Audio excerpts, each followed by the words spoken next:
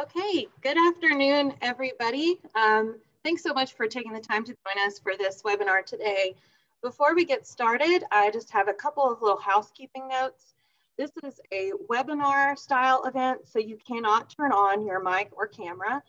We are recording this event and it will be available on our YouTube channel and other social media platforms before the end of the week. When it comes to the question and answer, the Q&A section of the program, please use the Q&A feature found at the center bottom of your screen rather than the chat, and that'll just help me keep up with what questions come in first and what have been answered and all of that good stuff.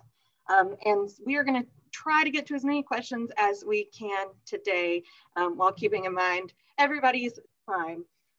So for those of you who don't know me, I am Catherine Calhoun-Cutshall. I'm the collections manager at Buncombe County Special Collections, is formerly the North Carolina Room at Pack Memorial Library.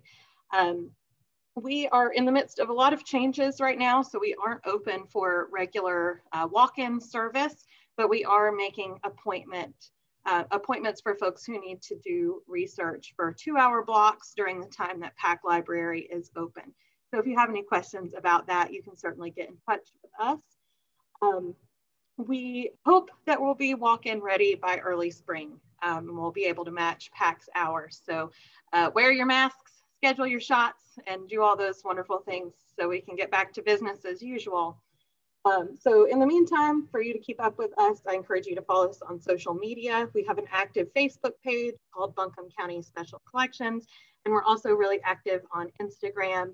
Our handle is @AVL History, and we've been doing some fun, more casual programming on there as well. So those are a couple of different ways to keep up with us. And I'm so excited to welcome our speaker today, especially as a UNCA alumnus. Dr. Sarah Judson is a professor of history at UNC Asheville, where she's been teaching since 1998. And besides teaching in the history department, Dr. Judson also teaches classes in the Women and Gender Studies and Africana Studies departments. Her research centers on working class movements in the urban South and has taken a critical look at urban renewal in Asheville with pieces such as I'm a Nasty Branch Kid, Women's Memories of Place in the Era of Asheville's Urban Renewal. So thank you so much, Dr. Judson, for being here today, and I'm going to turn it over to you. Thank you so much, Catherine. I really appreciate being here. And, I want to say thank you to the citizens of Asheville who have so generously helped me with my research. And for me, it's always kind of a weird experience to present my work since it's not that long ago. And so there may be many members of the audience who were there during this time. And so if that's the case, I'm so grateful for your input and the way that you've shaped Asheville history. So I'll begin. On September 29th, 1969, Asheville High School student Shirley Brown Dillingham stood before city officials and community leaders to declare, "I was born in jail and I'm still in jail." On that day, Ms. Brown Dillingham was part of a group of students and African-American community members voicing their anger and their protest at the treatment of Black high school students by the police. Ms. Brown Dillingham faced this crowd at an open meeting of the Buncombe County Community Relations Council. The meeting had been called to look for some solutions to the problems that had caused the walkout at Asheville High School on September 29th. Declaring I was born in jail, I'm still in jail, Brown reiterated the views of other Black speakers who refused to back down on their charges that as students and residents, Black people in Asheville experienced injustice, discrimination, and police violence. Ms. Brown Dillingham voiced her pain that living in Asheville was like a jail sentence with no hope for future freedom. Black students like Shirley Brown Dillingham, who stayed in Asheville, could expect a future of low-wage service work, inadequate housing, and the dismantling of their neighborhoods by urban renewal. Earlier that day, African-American high school students staged a walkout to protest mistreatment and lack of regard for the issues Black students faced as they attended the previously white high school. And here's a image, a wonderful photograph by Roger Ball of the protests. And I just want to say that his photos of this event are striking and amazing. And I'm so grateful that I have a few of them to show today. So anyway, this is a photo of the walkout. And so after many years of resisting full school desegregation, the city of Asheville completed its desegregation plan in 1969. Bringing Black and white high school students together was the last step in the official plan. And this presented many challenges to Black students. They had to leave their school, South French Broad High School, and enter into the student population of Lee Edwards High, which was now renamed Asheville High. And this was the second time that African-American students in Asheville had to leave their high school. When Stevens Lee High School was shut down just a few years earlier, students and community members mourned the loss of that beloved institution. So students had to leave their school, but they also left behind teachers and administrators who cared about their success. And they came face to face with different forms of racism that attempted to put them in their place.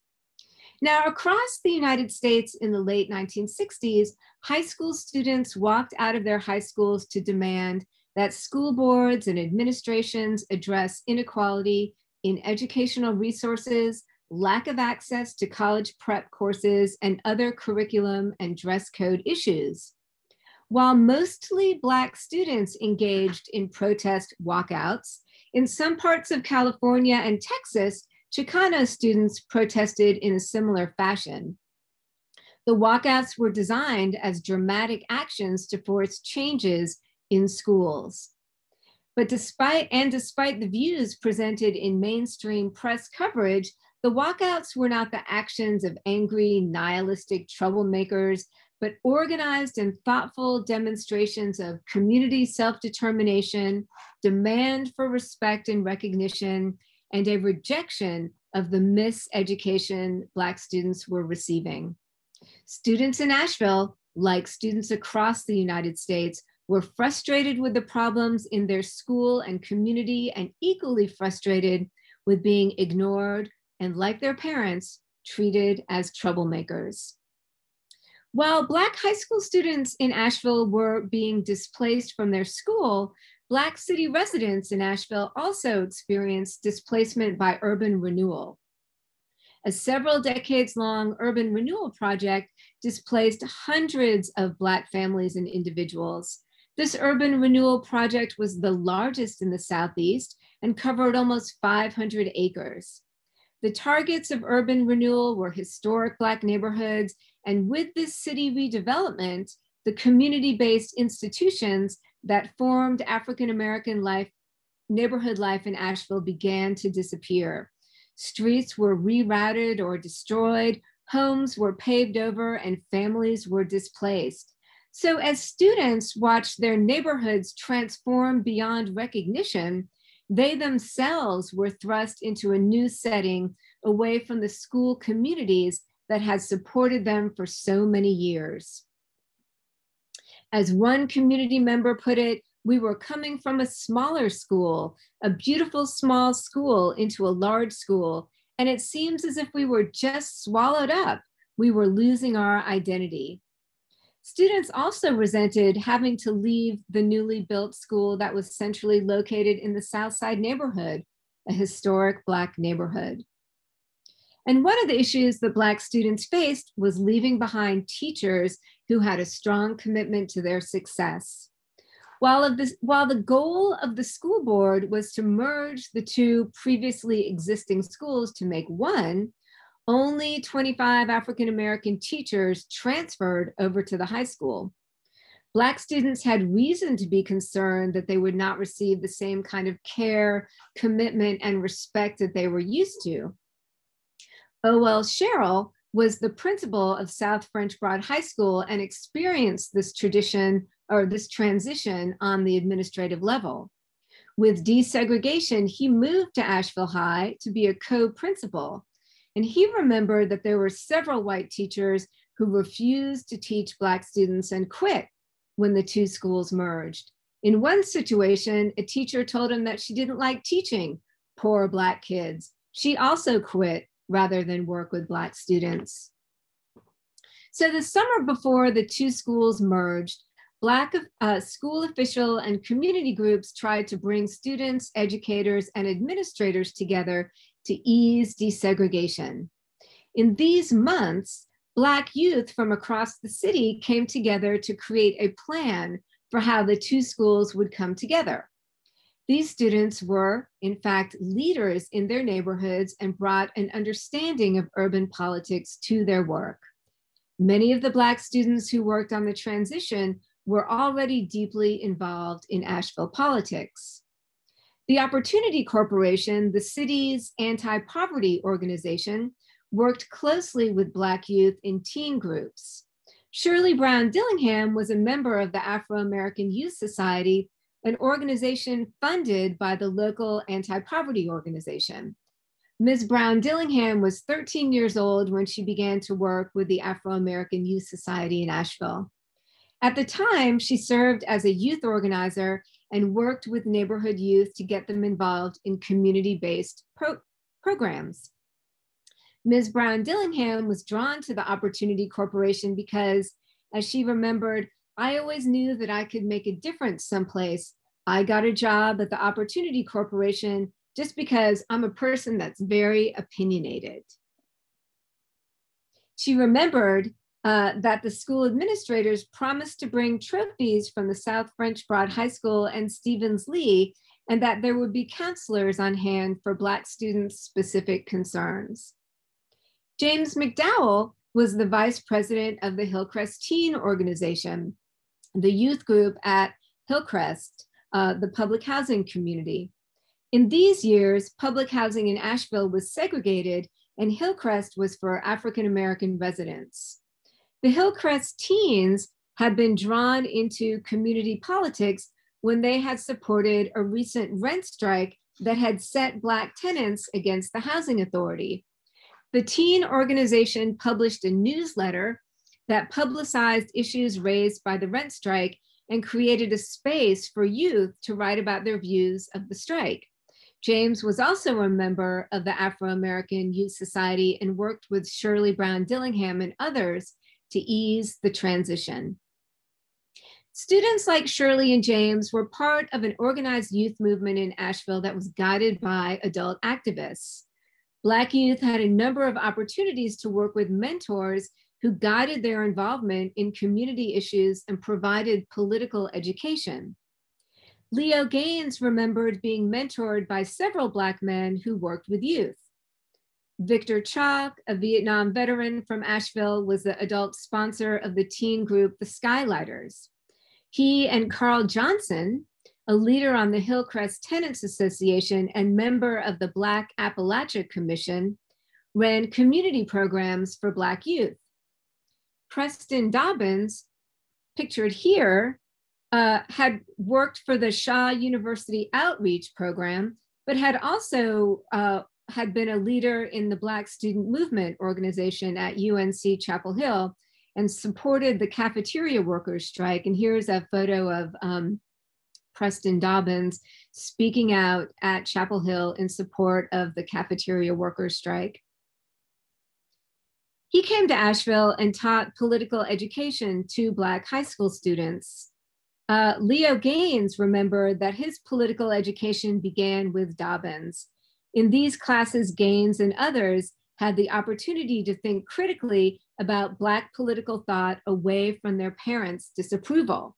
And Gaines said, "In this area, most of the adults leaned to Martin Luther King's philosophy of nonviolence. And like I said, that was because most of the people in the Black community was totally repressed by the white society. And even then, the white society saw Martin Luther King as being a radical, as opposed to the Black Panther Party. They didn't pressure us to go in any direction. They would just give us each one of them's philosophies and leave it at that. They'd leave it at that and would leave it in your mind to muddle over yourself." So over the summer of 1969, Black students and their families attempted to craft a desegregation plan with school administrators. The school board and administrators promised to support Black students, but the atmosphere was charged with racial tension. James McDowell remembered being on edge as the school year approached and hearing rumors of imminent attacks against Black students. This threat against his safety reflected what it was like for James to live in Asheville as a Black resident. James was vulnerable every time he left the Hillcrest public housing community. This housing complex was surrounded by newly built highways and the French Broad River. The only way to walk downtown or to West Asheville was to cross the Smoky Park Bridge. And he remembered having bottles thrown from cars at him and being spit upon by whites. For many Black students, leaving the safety of South French Broad High School meant walking into a potential danger zone. And when the new school year began, Black students immediately experienced hostility from whites. Despite the planning done over the summer, the school administration did not follow through on its promises to focus on the success of Black students and protect them. Black students, for example, were used to a curriculum that involved Black studies and to teachers who made the course of study relevant to their lives. Now, those considerations were gone. There was no recognition on the part of white teachers that the experiences and expectations of Black students should be acknowledged and highlighted. And almost immediately, Black students complained about threats and racial slurs, but the school's administration refused to take these seriously. There was friction on the sports team, on the cheerleading squad, and in the marching band. James McDowell remembered when a racial epithet was spray painted on a highly visible wall at the school. He was shocked that the principal didn't address it, and he identified a lack of leadership from the administration in addressing the racial conflicts created by the merging of the schools. But Black students tried to work with the administration, both the white and the Black principals, but they refused to take their concerns seriously. The students began to meet outside of school with their mentors to develop a plan for making their grievances heard. The students planned a walkout on the morning of September 29th, when students would present Principal Pinnell with a set of grievances that the students wanted addressed. And they're listed here. The majority of majorettes and cheerleaders are white girls. An instructor told the cosmetology class that she couldn't do Negro hair. Athletes had been forced to get haircuts. When Black students are late a few times, they are sent home. It is hard for many Black students to get to school on time because bus service is inadequate. Negro history is taught by a white teacher, and the history textbook's author is a white man, and neither is competent to teach Negro history. Black students are called colored, and boy and Negroes object to the use of either term. Black students have trouble when they go to the lunchroom. The grievances voiced by students pointed to some key issues they faced at their new school. They felt like they were not seen and they were ignored by the administrators and teachers, that they were treated differently from white students, that the use of racial insults was accepted by white teachers and staff, that the curriculum undermined their success, that they faced real obstacles with transportation for which they were then punished, and that Asheville High represented a hostile environment for them. Students pointed to conflicts that highlighted their second-class status in the new school. It wasn't just that there were unfair penalties for being late, since there was no school bus for Black youth. Students felt attacked at their very core. White student and faculty observers and some Black adults argued that these grievances seemed petty or just stupid. From the viewpoint of some white students, Black students were just trying to get attention or stir up trouble. However, the complaint about cheerleading demonstrates how the most intimate aspects of student life became politicized in this setting. Stephensley High School was known throughout North Carolina for the skill of the cheerleading squad. This tradition was carried on at South French Broad High School. When young Black women joined the cheerleading squad at the new school, they expected to be able to continue their cheer style. Very quickly, conflicts broke out. The cheerleading coach was a white woman who did not approve of Black cheer styles. She complained that they used too much soul. One Black cheerleader remembered that the coach demanded that the young women use stiff moves like the white cheerleaders. They all ended up in the principal's office, but the issue was never resolved. The Black cheerleaders were determined to maintain their expertise, and to quote the cheerleaders, "We continued to cheer our way and they continued to cheer their way." For these Black cheerleaders, their skill and bodily integrity was at stake. These young women had honed their craft and knew their talent. The coach tried to violate their control over their bodies and devalue their skill. Their response was to not back down.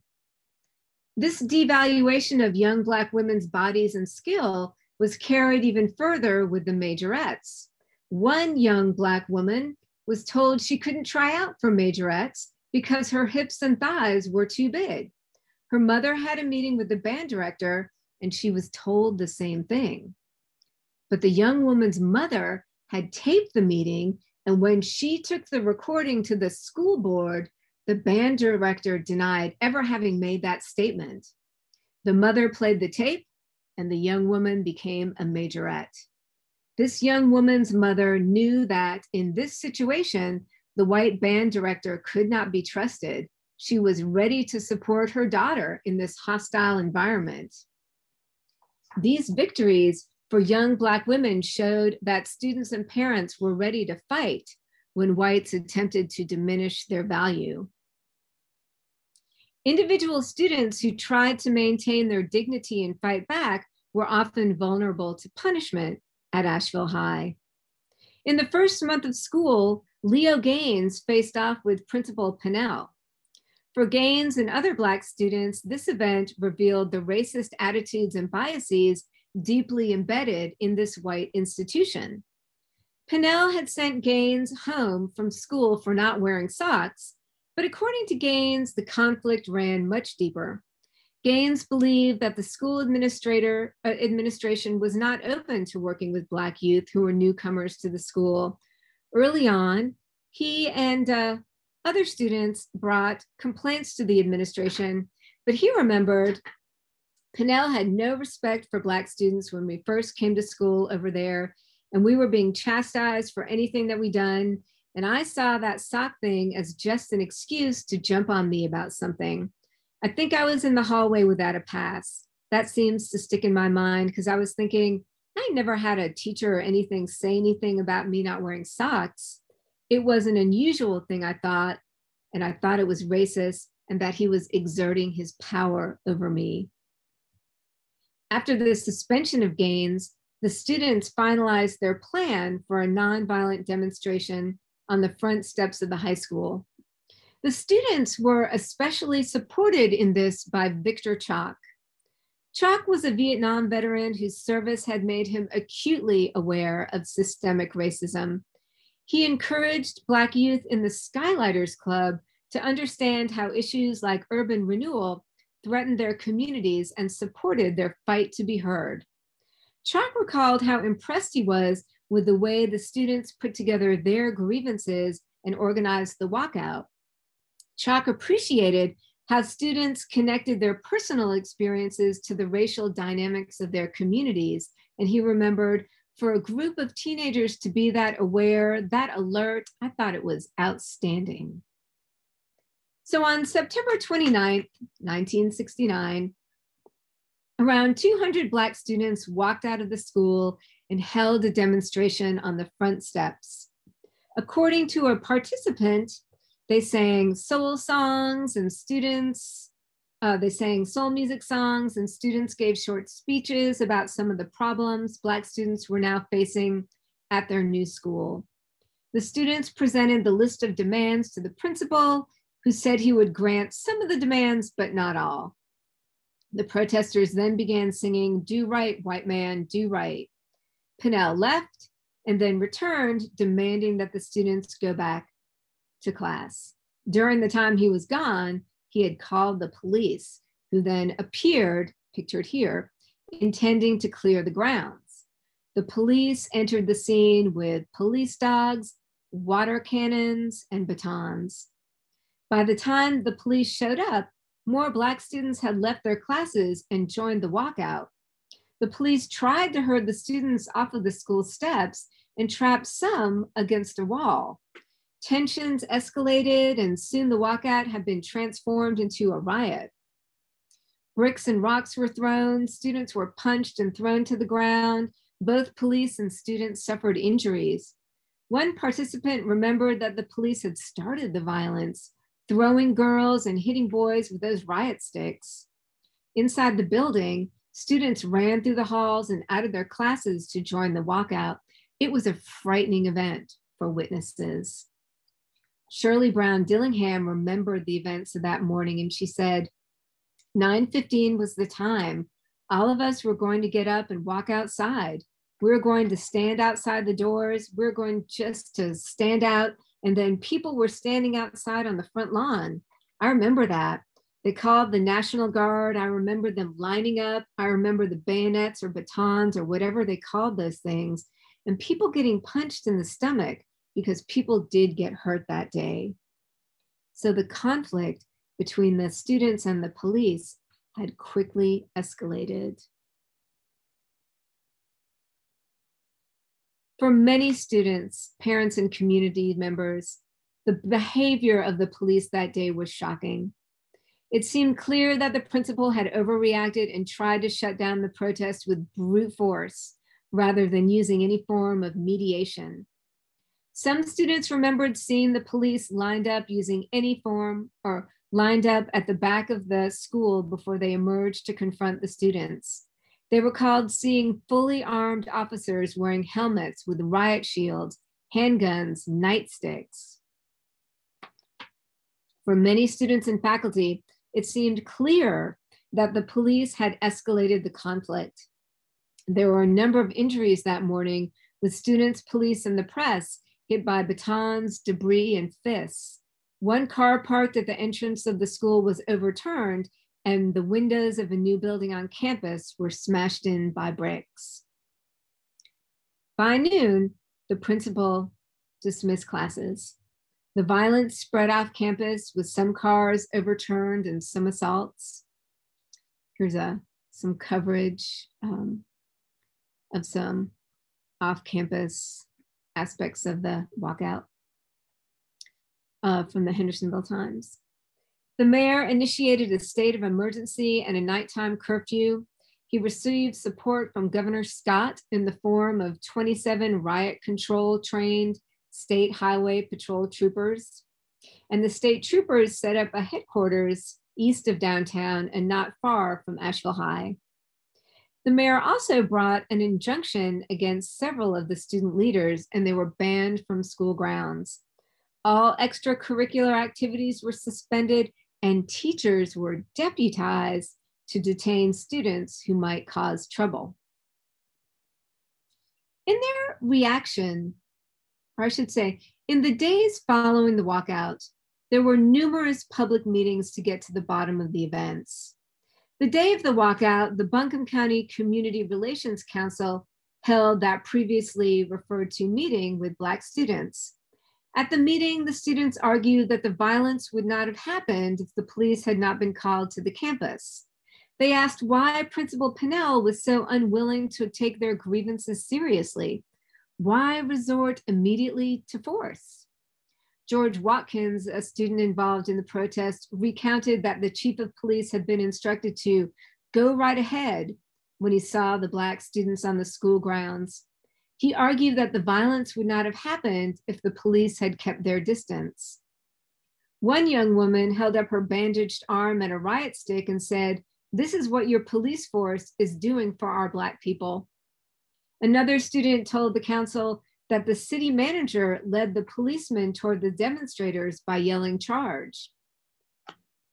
Another student took a more militant tone, telling the audience that if we don't get our demands, that school is going to stay closed. One student called the desegregation efforts into question, asking if Black students could return to their segregated schools. Adults from the community tried to take a more moderate tone. Lloyd McCord, legal redress chairman for the Asheville NAACP, took a more conciliatory tone when he asked that students turn over their complaints to the NAACP. And he said, "Don't go into the streets because you will hurt your reputation and your physical condition." He promised an investigation by the NAACP legal staff and said, "If the city manager needs to be arrested, he will. And if the principal needs to be fired, he will." However, many students, family, community supporters rejected this approach. Nobody believed that the powerful city manager would be arrested or the principal fired. In the past, the NAACP had lent minimal support to Black protests and had often tried to control the direction of these protests. Earlier in 1968-69, this division over leadership and strategies had exploded during the Hillcrest rent strike when tenants' rights activists had challenged the mainstream Asheville Black leadership over who could speak for them. The leadership of the local NAACP had not supported the rent strike, and tenants had expressed resentment that the NAACP would dare speak for them. This conflict reemerged during the walkouts. James McDowell made reference to this division when he asked, "Where were all you high-class people when we were keeping off the police? We will keep on fighting for equality if we have to burn the town down." Other speakers agreed with Shirley Brown Dillingham, who spoke out against living trapped as if in jail under white oppression in Asheville. Victor Chalk issued a passionate call for Black self-determination in support of the students when he said, "Whatever it takes to get our rights, we are willing to do. We bleed in Vietnam, we might as well bleed here." So the militant position of Black youth and adult supporters shocked white leaders and some Black leaders. Many whites in Asheville had no knowledge of or relationship to African-American residents. The social and political system of segregation and paternalism operating in Asheville meant that whites dominated city government and the economy. Resources, opportunities, and legislation were all filtered through the white power structure. When conflicts did emerge, they were often solved behind closed doors or with the use of the police. And we see elements of this confusion in the city government illustrated in a speech given by Councilman Robert P. Crouch on October 3rd, in which he identified what he thought the real problem was. In his speech, the city councilman said he was tired of intimidations and of racist groups, and he called on the city's moderate Black citizens to work towards stopping Black militants. According to Crouch, the problem was not white racism, but Black racism. He argued that the students and their supporters did not represent the majority of Black people in Asheville who had good relationships with whites. The whole thing was the result of outsiders and a few misguided Black residents. Couch declared, "Just as I think it is time for Black people to stand up," just as I think it is time for white people to stand up and express their beliefs, I also think it is now time for the Black citizens of our community to stand up and be counted. Calling on moderate Black citizens to handle the Black militants, Crouch advised they would be doing their race in our city a great favor in stopping Black militant leaders before they widen the gap that is now created between Black moderates and white moderates. Councilman Reuben Daly The lone Black city council person challenged Crouch, arguing that Black moderate leaders were doing all they could to assume responsibility and come up with solutions to the problems. Daley went on to say that Black leaders had also been caught off guard by the walkout, further illustrating the divide between the moderate mainstream leaders and grassroots activists. The activism of Black youth had been developed in local community action programs, working within public housing complexes.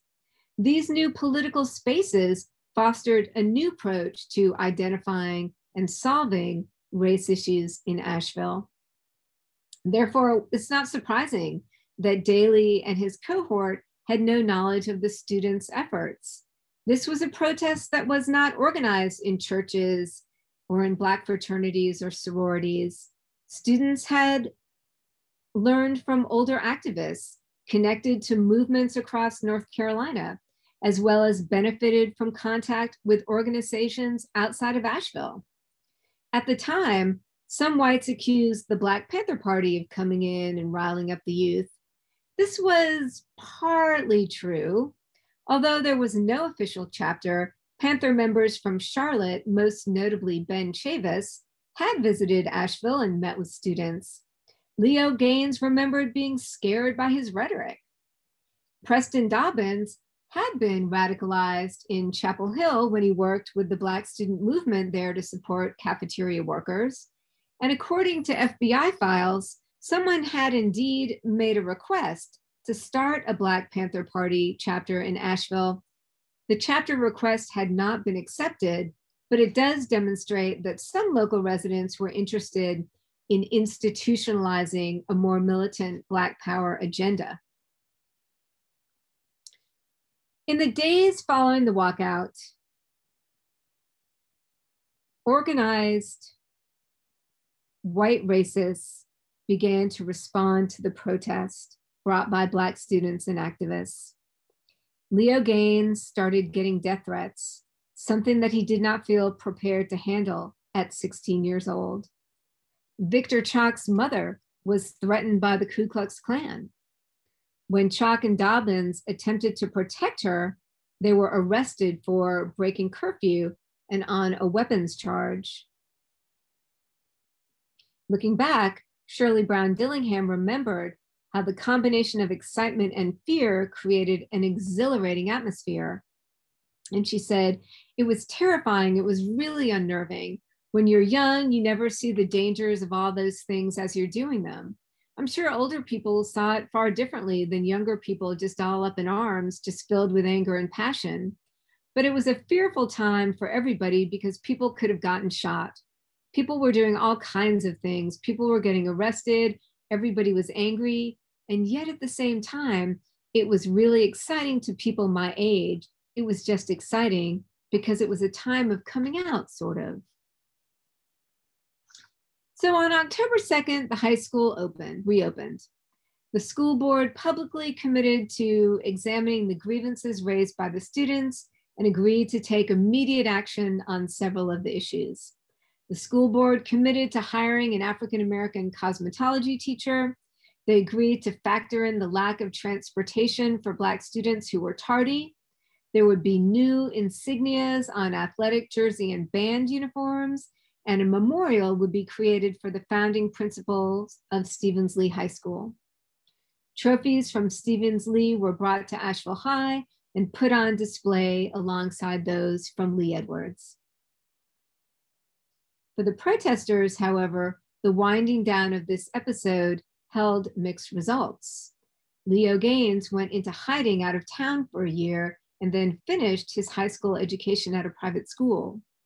The Board of Education obtained a restraining order against Shirley Brown, Dillingham, James McDowell, and Victor Chalk, preventing them from further organizing students on campus. The restraining order was deeply felt by Brown Dillingham, who felt a real sense of injustice that she could not graduate with her class. So in the recent past, local historians and community members have attempted to piece together a story of this walkout. And what is striking is how some observers authors, commentators, both at the time and in the recent past, discount the voices and experiences of the Black high school students. One woman who was interviewed had been one of the few Black teachers at Asheville High.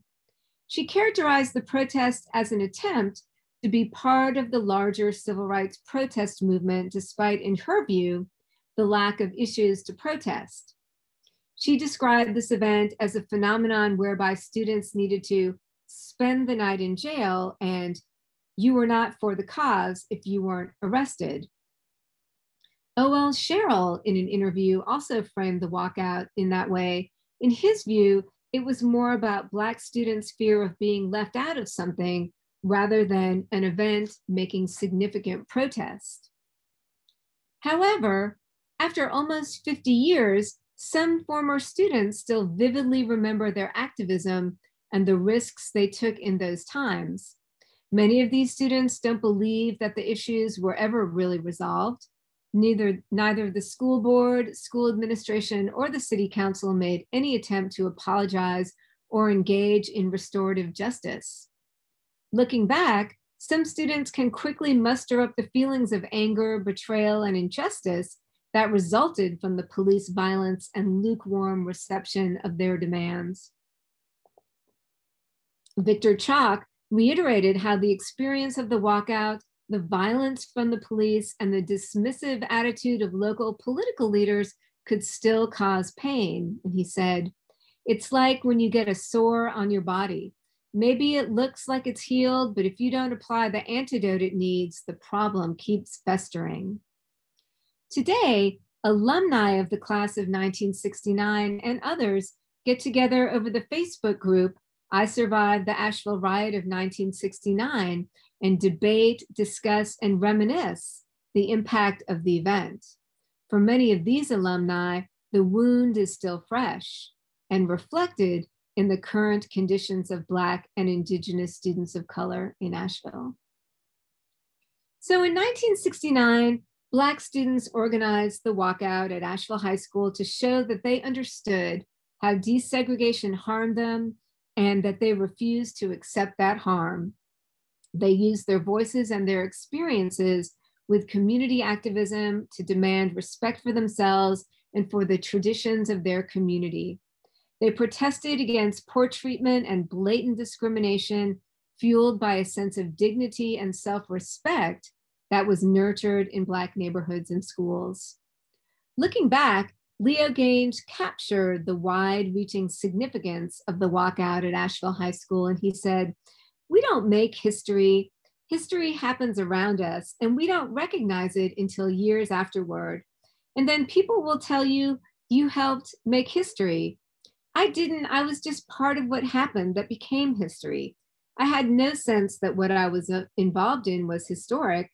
I felt it was a responsibility, knowing the history of Black America." For Shirley Brown Dillingham, several decades later, she explained what the walkout had meant for her. At times, the walkout was scary and she knew she was taking risks, but it was really exciting to people my age. It was just exciting because it was a time of coming out, sort of, if that makes sense. I'm not taking the back seat or any of that anymore. So it was both of those things. It was both fearful and exciting at the same time. And because I wasn't a parent, I didn't see it the way my parents saw it or the way more educated people saw it. We just saw it from the heart. I'm tired and I'm not doing it anymore and I'm going to stop it. People aren't going to spit on me just because. That's what it was like for us. So I thank you. I am done talking and I appreciate your time. Thank you, Sarah. That was awesome. I think this is such a great talk, and it's something that comes up a lot, and it seems like the facts are everywhere. So I really appreciate you sort of collating all of it into this talk. So for those who are still with us and would like to ask questions, if you would use the Q&A function to ask those questions. I'll give it a couple of minutes, but it looks like, let's see, I've got at least one in the queue here now. So John asks, by the time I went to Asheville High in 78 through 81, the population of the school was approximately 50% white and 50% African-American. So one question is, what was the racial makeup in 1969? And the second part of that question is, what percentage of white students left Asheville High School when integration began? Those are really great questions. And right after, wait, what's happening? Those are really great questions. And off the top of my head, I cannot answer that question. I simply do not have that data in front of me, and I would really hate to say the wrong thing. But I think that other people perhaps in the audience could answer that question. And that's certainly something that wouldn't be terribly hard to discover with a little bit of digging. So if you'd like to send this question to us at Special Collections at pacnc@buncombecounty.org, we'll certainly be able to answer it as a reference question. Let's see.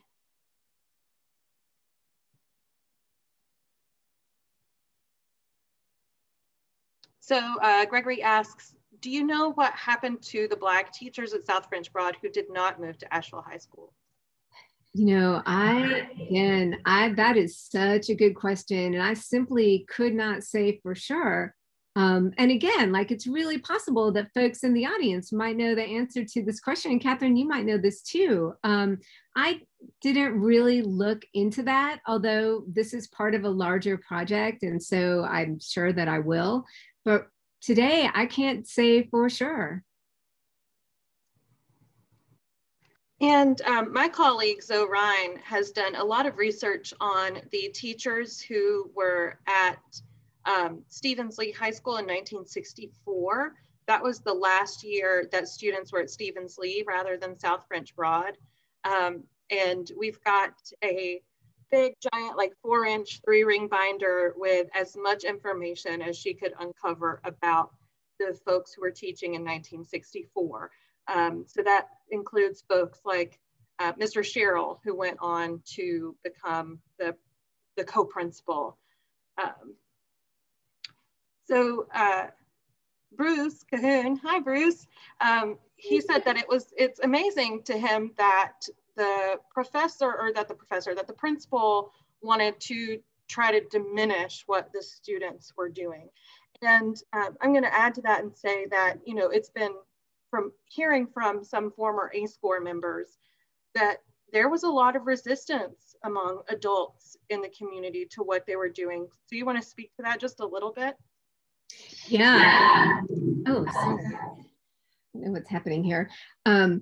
Yes. So I also I found it really fascinating the way that not just Cheryl, but other people really discounted the deep feelings and feelings of violation and injustice that the students felt. And it was almost as if like their feelings didn't matter.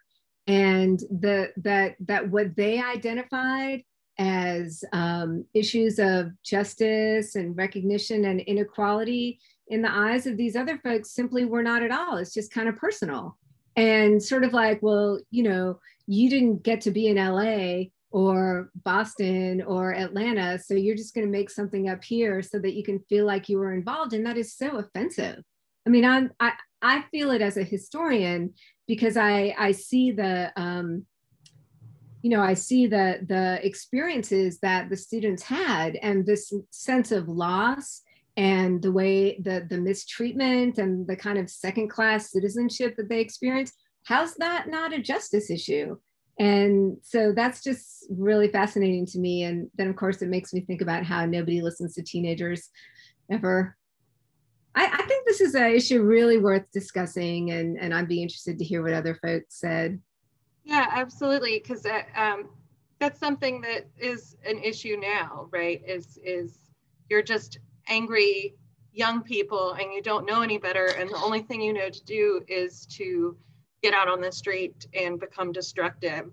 But when you really get into those narratives, you find out that actually they were very well organized and had a plan, and it wasn't until the police showed up that things went wrong.